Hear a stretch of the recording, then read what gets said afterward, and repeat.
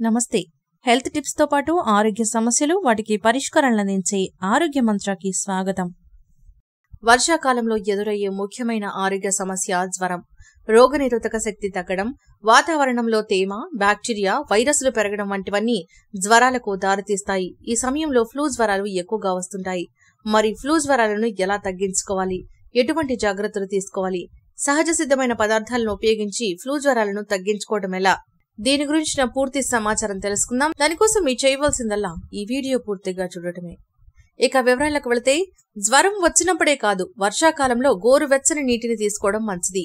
గోరువెచ్చని నీటిని తరచూ తాగుతూ ఉంటే ఇన్ఫెక్షన్స్ త్వరగా తగ్గుతాయి.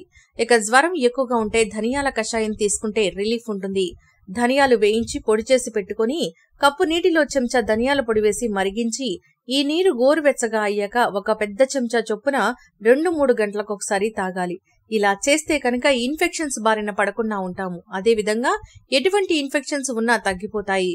ఇక తులసి, వేపాకులు సమానంగా తీసుకుని శుభ్రంగా కడిగి మెత్తగా చేసుకుని రసం తీయాలి. ఈ రసాన్ని చెంచా చొప్పున రోజులో 3 లేదా 4 సార్లు తాగుతుంటే జ్వరం తగ్గుతుంది.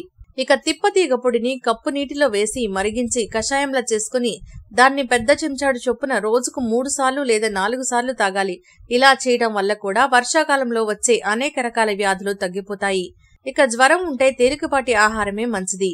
అరకప్పు బియ్యం వేయించి దానికి 8 రెట్లు నీరు పోసి పల్చని చిక్కని జావలా తయారు చేసుకుని తాగాలి. ఇక అందులో కొద్దిగా సొంటి పొడి, అరచెంచా నెయ్యి, మజ్జిగ కలుపుకుని తీసుకోవాలి. ఈ విధంగా తీసుకున్నా కూడా జ్వరం తగ్గుతుంది. ఇక శరీరంలో చేరిన ఇన్ఫెక్షన్లు బయటికి పంపించడంలో కూడా ఈ జావ బాగా పనిచేస్తుంది. ఇక ఎప్పుడైనా సమస్య వచ్చాక బాధపడడం కన్నా ముందు జాగ్రత్తలు తీసుకోవడమే మంచిది. ఇంటిని, పరిసరాలను శుభ్రంగా ఉంచుకోవాలి. ముఖ్యంగా వర్షాకాలంలో ఇంటి చుట్టూ చెత్త, నీరు నిల్వ లేకుండా చూసుకోవాలి. వండిన పదార్థాలపై మూతలు తప్పనిసరిగా పెట్టాలి. తినే ఆహారంపై ఈగలు వాలితే వాటి ద్వారా టైఫాయిడ్, లివర్ కు సంబంధించిన అనారోగ్యాలు వచ్చే ప్రమాదం ఎక్కువ. అందుకే జాగ్రత్తగా ఉండాలి. రోడ్ల మీద అమ్మే పదార్థాలను పూర్తిగా మానివేయాలి.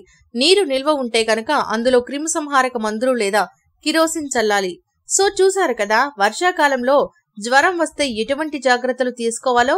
ఇక ఇన్ఫెక్షన్ల బారిన పడకుండా, జ్వరాల బారిన పడకుండా ఇప్పుడు చెప్పిన విధంగా ముందు జాగ్రత్తలు తీసుకోండి. ఇక ఈ వర్షాకాలంలో మీ ఆరోగ్యం కాపాడుకోవడం మీ చేతిలోనే ఉంది.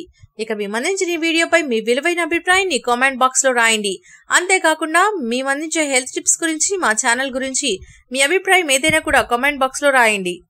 మీకు మా వీడియో నచ్చినట్లయితే లైక్ చేయండి, షేర్ చేయండి, కామెంట్ చేయండి. సబ్స్క్రైబ్ చేసుకోవడం మర్చిపోకండి.